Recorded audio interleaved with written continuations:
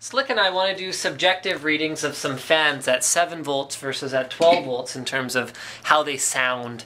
And we discovered that we don't have a single 12 to 7 volt resistor in the entire TechTip studio. So because the rest of the office is closed off right now, I'm forced to make myself a ghetto one.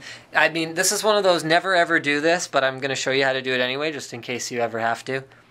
Kind of things. So basically you've got a standard 4-pin to 3-pin adapter. Oh, is this even going to be able to plug into all the fans? I guess we'll have to, well, all you got to do is just cut away the casing. Anyway, standard 4-pin Molex peripheral connector to 3-pin. So the way that voltage is derived is from a difference. So yellow carries 12 volt, black carries ground. So that will deliver 12 volts to the fan. However, if I take okay, so a way to deliver 5 volts to the fan would be to hook the fan up to this and this, or this and this. So this carries 5 volts, this carries 12, these carry ground.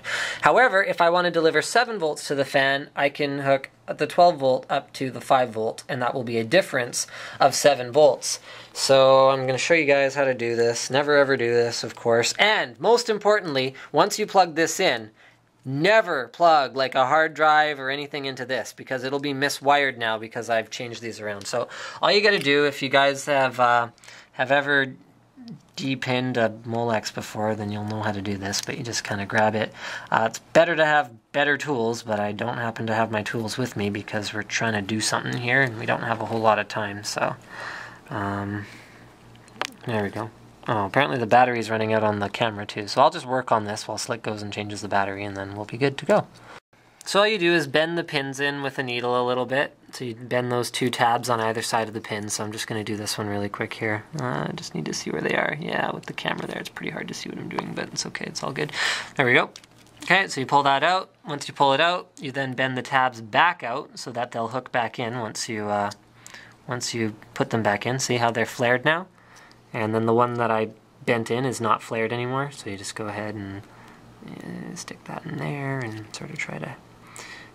My needle's really dull now because I've used it for this an awful lot. There you go. Flare that out. Flare that out. So yeah, once again, like if you ever make yourself an adapter like this, I have one at home that I made. Like what I did was I wrapped it up like this, and then I like wrote on here 7V fan adapter, like do not plug, and then if you're really smart you might like cover this with something so you never accidentally plug something in.